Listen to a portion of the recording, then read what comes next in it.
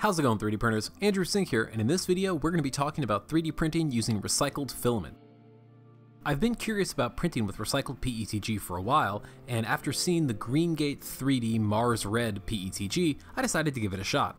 It's definitely an interesting material, and it's got a pretty cool backstory. GreenGate3D originally started as a polymers recycling company, so they have a lot of experience in the recycled polymer industry. We're going to pause for a moment and talk about what PETG filament is. PETG is a modified polyethylene, which is a material typically used in water bottles and other thin-walled, durable plastic parts. Because of its relatively high flow temperature and its tendency to string, it hasn't been a good choice for beginners. However, with advances to 3D printing software and hardware, PETG has become a viable 3D printing material for anybody looking for mechanical toughness who doesn't necessarily want to print ABS or ASA.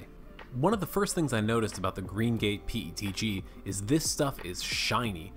This is Squizzle, a support-free squirrel designed by Loubie that I thought would make a good test print. It's a very organic shape, and it has a lot of gentle curves that I thought would be a good way to test out the filament. And it looks great. It's very difficult to even see the layer lines on it from more than a couple inches away, and overall, it's a very consistent print. So let's watch a time lapse.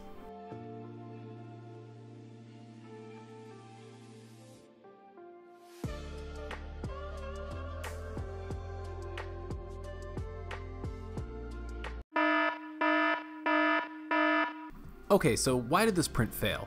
If you look carefully, you'll notice a lot of blobs, and this is caused by retraction moves on PETG, which tends to string and drip out from the extruder. This means filming a time-lapse is difficult and causes a part that has a lot of blobs on it.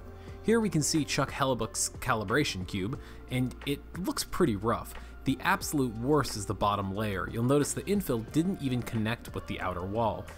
This is a result of printing quickly, something that the Prusa profile is tuned to do on the Mark III. When I turned the speed down to 80%, it laminated perfectly, and I got very consistent prints. You'll notice a very clear difference between the two. In addition to reducing the speed, using a glue stick on your PEI bed is a great idea, not just to promote adhesion, but also to allow you to remove the part after it's finished printing.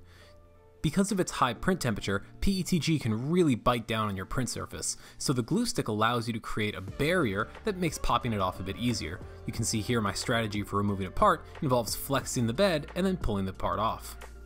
Even on a geometric object like the decoration cube from my mini factory, the print quality is pretty high.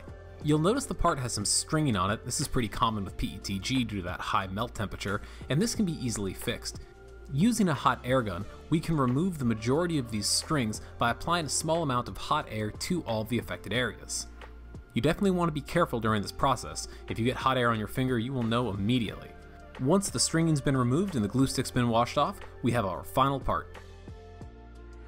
So overall, the GreenGate PETG is a really cool concept for a material. It's a recycled 3D printing filament that doesn't require a whole lot of technical expertise to use.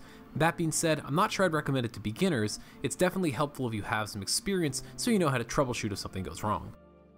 I've included a link to GreenGate's site in the description of this video if you're interested in learning more about their filament or purchasing some to try out for yourself. As always, thanks for watching and have fun printing.